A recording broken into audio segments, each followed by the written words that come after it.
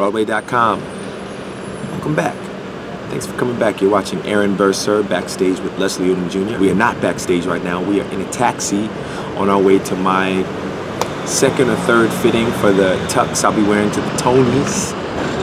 Crazy. Nicolette also went to a dress fitting this week. I think she found a dress. We have Obie's this week. We have rehearsal for the Tonys performance. I'm not going to tell you what we're going to perform yet. That'll be announced soon, but I'll take you with me to rehearsal. Vogue comes out this week. Lots of stuff. Because so much of it has to do with style, we're going to focus on style this week. I hope you had a good week. I'm glad to see you again. Here we go. So this is the man. We're here with David Hart, designer extraordinaire. David actually has a history with the Tonys. Last year, you did every single look for Alan Cumming, is that right? I think 3 looks for Alan, and there were a lot of costume changes. Yeah. Sam Spector, stylist to the stars.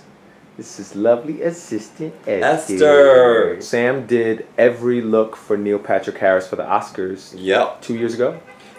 Yep. And how was that experience for you? Unbelievable. So much fun. We did 6 looks, but 7 changes.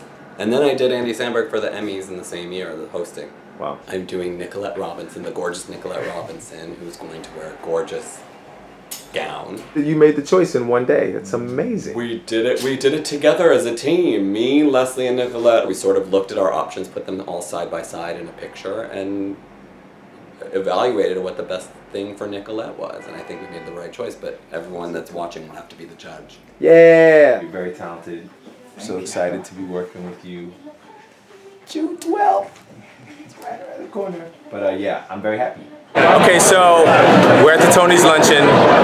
It's a reunion of sorts. Hey, I'm the Tony Nominee. Don't fall. There he is. Here comes the general, Tony nominee, an old college friend who's done pretty well for herself.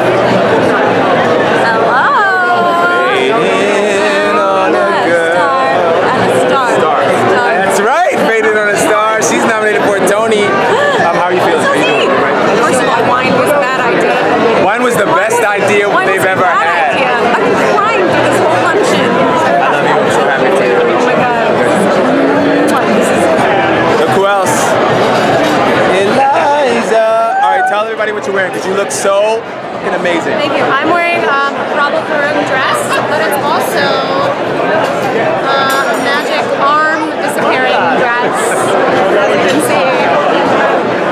That face, Sean. Oh, tonight! I loved your show so much. Eclipsed is amazing. If you haven't seen it, I was there opening night, weeping. How you feeling? How was today? How was this afternoon?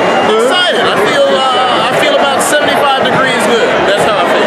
I think 75 degrees? I know, you make sense of it. I like it, no, I'm into it. It's like our category has the best looking people.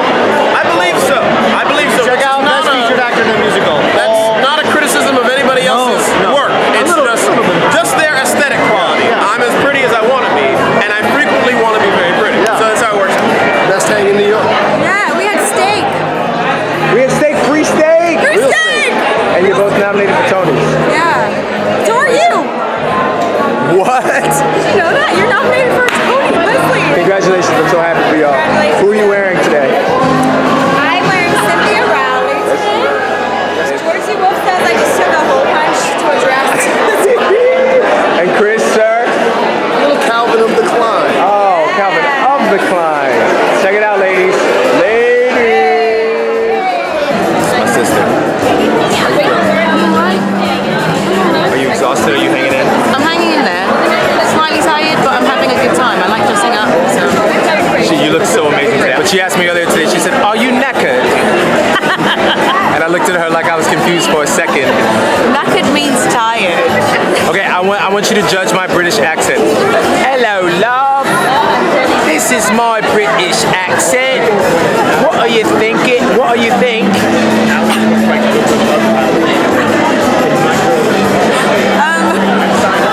Don't say anymore. That says it all.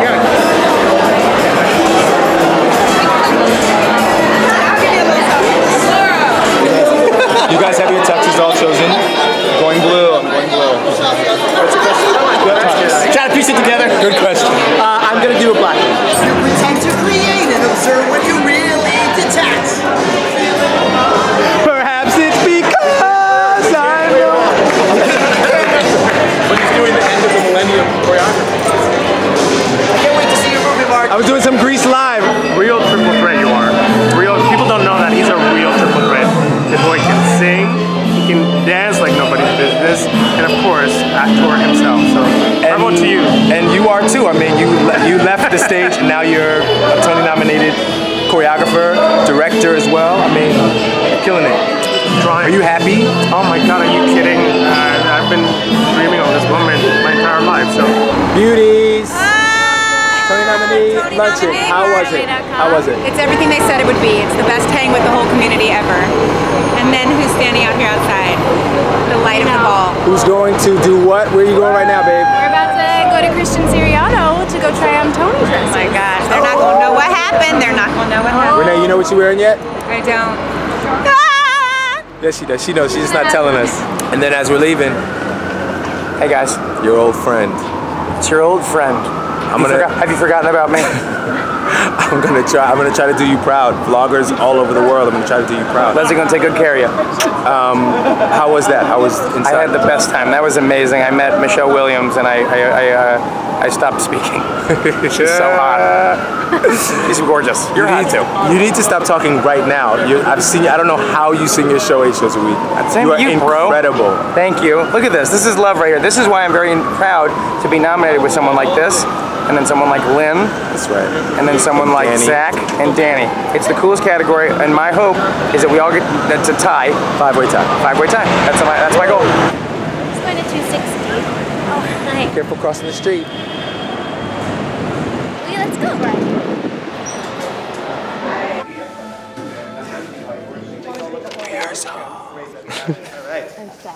Long after dark, taking in the sights of the city. They are trying to do the unimaginable. Be sure to put that on. Ladies and gentlemen, she's back. Hi. Talk to me about the styles in this show, like the different styles of dance. There are so many. There's like Bob Fosse jazz. There's some moments, some like odes to him, and then you got that good crump happening. You know what I mean? Like where you gotta dig in and be a dude. For all you girls out there, you gotta like grab your crotch and like go for it. I'm not good at popping and locking, but I figured out how to fake it. You know what I mean? When you choreograph your style, you call it what? I call it the grit. Basically sort of a movement or an experience, but it means trigger human emotion, and gritty because it's me. There he is. Damn. You are our style guru. I don't even have my good shoes Our on. maven. Talk to me about your personal style, please. My personal style is funky. Just staying funky. And I'm a 90s kid.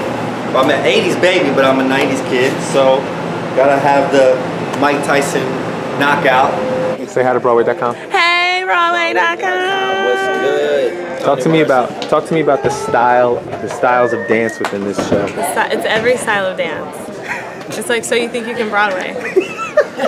You're so good at changing the styles. Both of you are. Is that just like years and years of training just got you prepared for it? Can you say Broadway.com? We're gonna find out. We're gonna find out. This is the learning on the job. You got tap, you got hip hop, you got Jazz, you got Andy, Fosse, wherever that is. People on point. You got what? No, absolutely. yeah. There's everything. There's everything. Everything's in there. My man, you know my hair's not done. I wanna get higher than a mother. I said it again.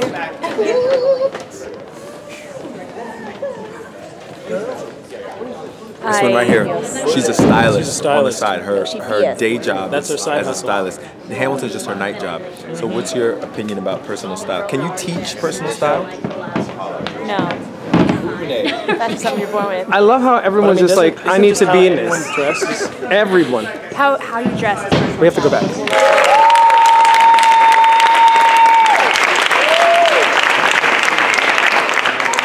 Tony rehearsal day done. Gregory Haney wants to say something. So what they are failing to mention is that normally the Tony is on my birthday, June 6th. So the start of the week will be my birth week, June 6th. So send all cards and gifts and sweets to the Richard Rogers Theater. Thank you. Got that? We got that. Tony rehearsal all done. Andrew Chappelle. Hi. You know him, you love him. You have impeccable style. Oh, thank you, Leslie. You know it's true. Talk to me about your personal style.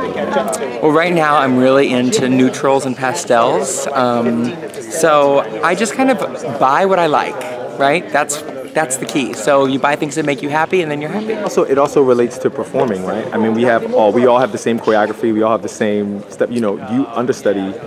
How many parts? I understudy 6 parts in the show, and yeah, so the way I did it was I kind of took it off of you guys. So like, if I'm ever rehearsing for you, Leslie, I'm like think like, how is Leslie? And I try and like let that inform my movement. We all have the same choreography, but you make it your own. Yeah, we all do it differently. You dance together, but as yourself. You have your Tony outfit picked out already? Well, I don't, but I'm thinking about doing a slightly equestrian type theme. Okay, what does that mean for the people? I'm not gonna wear a boot. I'm not gonna like have a riding crop or like a hat, but I'm definitely gonna do maybe like a patterned jacket with a vest, perhaps tan colors, maybe some pastels. I want to see what hues are you wearing, Leslie? Because I want to be simpatico with Leslie. I'm going classic. I'm going very, very classic, simple. Okay. Pancakes. Man of the hour. Nick Chris, Washington Day.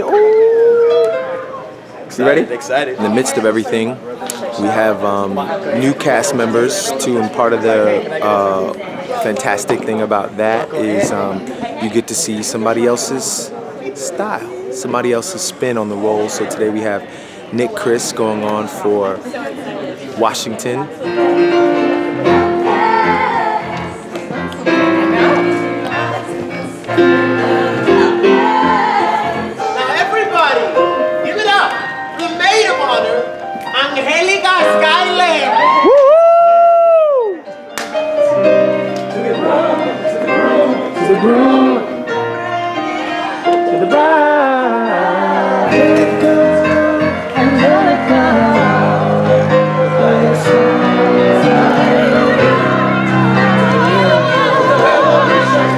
Obie Awards tonight. Obies. Here we go. Okay. What's the problem? I'll follow you guys. She's gonna take you out to the ballroom. The ground falls, the rain falls without you. The lake saw the waves cry. Nice work, man. It sounds great. Sounds great, babe. Thanks, son. Houses are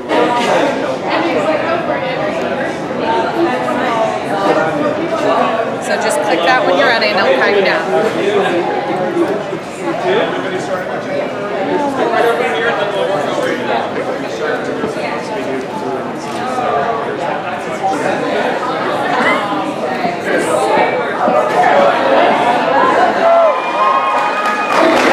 You're misappropriating black culture.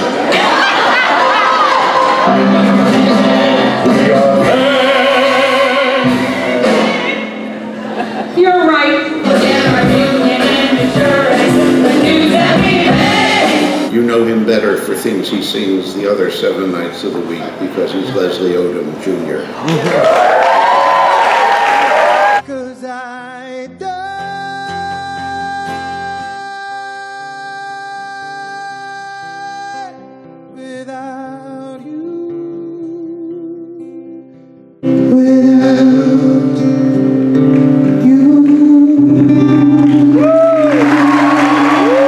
So we're about to leave the Obies, but I had such a privilege tonight to spend it with all these fantastic off-Broadway stars and my absolute favorite Vine and YouTube star. He's a sensation, Mr. Tom Sanders.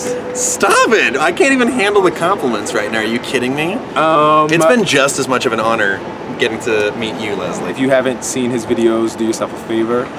I'm the dude that's usually in the videos doing story time and narrating people, you know, their lives, all the silliness. It's so good.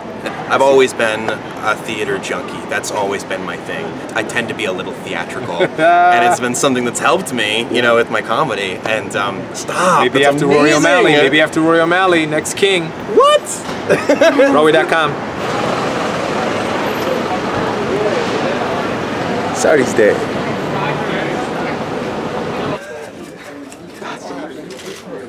Talk to me about, do you have a sort of a philosophy or style? That's a complicated question. Leslie's bringing it home right now at like 10 o'clock in the morning. Answer however you want. I try and like keep things very minimal. I'm clean lines, minimal, and I let other people like Leslie tell the big stories. I'm like the background kind of guy. You hear all those clicks back there? Lin, not a background kind of guy. Me, background kind of guy. That's kind of my style. That's a lie. He's a Leo. He's one of the most stylish men you've ever met. Look at what he's wearing today. Oh, what, this little number? Anyway. Rosie.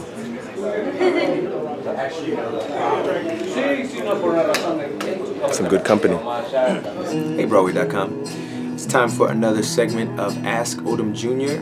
This show, once again, it's not the first thing we're doing in a day. It's the last thing we're doing at the end of a very long day. Also, my friend Shonda Rhimes is back. Let me show you something. It's crazy that she's here because somebody just got me this. So, let's do a quick Ask Odom Jr. At Larry_Camo. Looks like your name is Cameron. Hi, Cameron. She says, Ask Odom Jr., how do you deal with pre-performance nerves? Also, I love you. And she made a little heart emoji. Well, I love you too. Now, before the show, I'm not really nervous anymore, but if I am nervous, I find a reason to make the character nervous, and it puts me back into the work that I'm doing instead of making it about me. So if I was nervous, if Leslie was nervous to start the show, I would just find a reason. Why is Burr nervous right now? Burr's nervous because he's telling the story for the first time, and he's worried that he won't say the right thing. You know, and then I'm focused on Burr again and not Leslie. So focus on your character. E. Wesley 2016. Elsie Wesley. Ask Odom Jr., have there ever been any turntable related accidents? Only downtown. Downtown the turntable didn't work a couple of times, but because of that, we put a couple of things into place so we are fully prepared if the turntable was to ever stop working. But you know what? For so long we performed this show at music stands, and so we also know that while we have a beautiful set here and we have you know, all these wonderful costumes and all that stuff, the great gift of Hamilton the musical is that it would work if all the lights in the theater stopped working. We could do this show in street clothes and it would still work. All that other stuff is extra, is ornamentation. It's wonderful to have it, but it works even if we don't have it. I'll answer one more. At Sarooks III, Crisanto III, Ask Odom Jr., what was it like to be in Rent? It's the musical that got me more into musicals than ever before. Before this experience, it was the best experience. It was a little bit of a rude awakening, kind of going from community theater to Broadway. Broadway's the big leagues, and I had never been in the big leagues, so there were some of these sort of emotional politics of it backstage that took some getting used to, but I never for once got tired doing that show. I never took it for granted. I got plucked from Philadelphia and placed in the center of my wildest dream, and it felt like that every night. I also want to show you guys, since this is the style episode, one second, I have to say,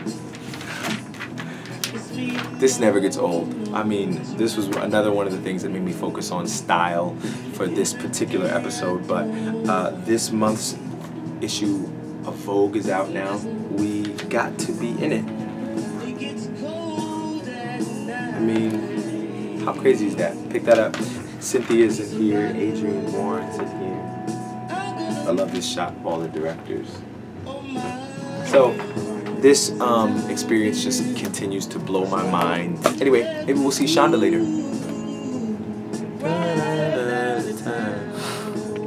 She's here. Ladies and gentlemen, Miss Shonda Rhimes. Hello, everybody. Woo! You've seen the show a few times, I think 3 times. This is my 4th. Okay. Now I would just love to know, because I'm just curious, what is it that keeps you coming back to see it again? There's an amazing emotional tie that happens for me that I never expected to happen. That, you know, you see a show, you think, oh, it's great, it's smart, it's funny.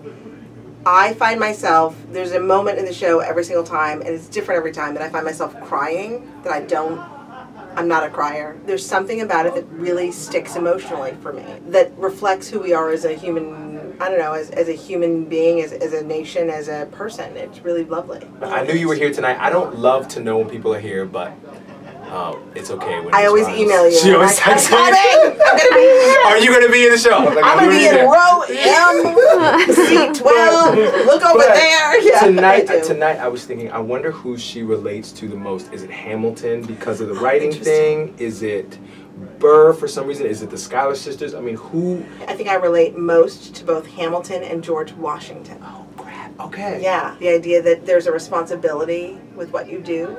That's really fascinating to me as George Washington, that I think is really interesting. I'm always joking at work that that George Washington and I would be best friends. You know you would be. If I knew him right now, which is crazy. You would be his Hamilton. You'd be writing those speeches. But I keep Hamilton thinking, would have been out. My writers and my studio are very nervous about the fact that I keep saying, like, I want to send her my own vine and my fig tree. My own vine and my fig tree. But there is also that idea of I'm writing like I'm running out of time, like there's not enough time to put everything down on paper.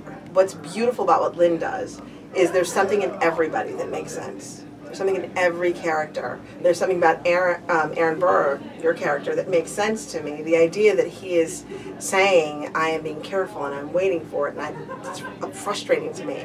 Those are the songs that, embarrassingly enough, I sing in my bathroom mirror most often and feel like most strongly about. If there was somebody ever filming me, those are the ones I'd be like giving the most to. Because they feel most human and most personal and true. Last thing, I just want to, I'm going to embarrass her a little bit because the 2 friendships that have come, if I don't get anything else from Hamilton, an American musical, if I don't get anything else from this experience, my friendship with you and my friendship with Spike Lee is like, that's it. The fact that I get emails from you, the fact that I get a text from Spike Lee is like, that's a wrap for me. I mean, you guys are heroes, top of the list. Thank you so much for doing this. Oh, I'm happy to do it. But Broadway.com. We'll see you next time. Thank you. Bye, Broadway.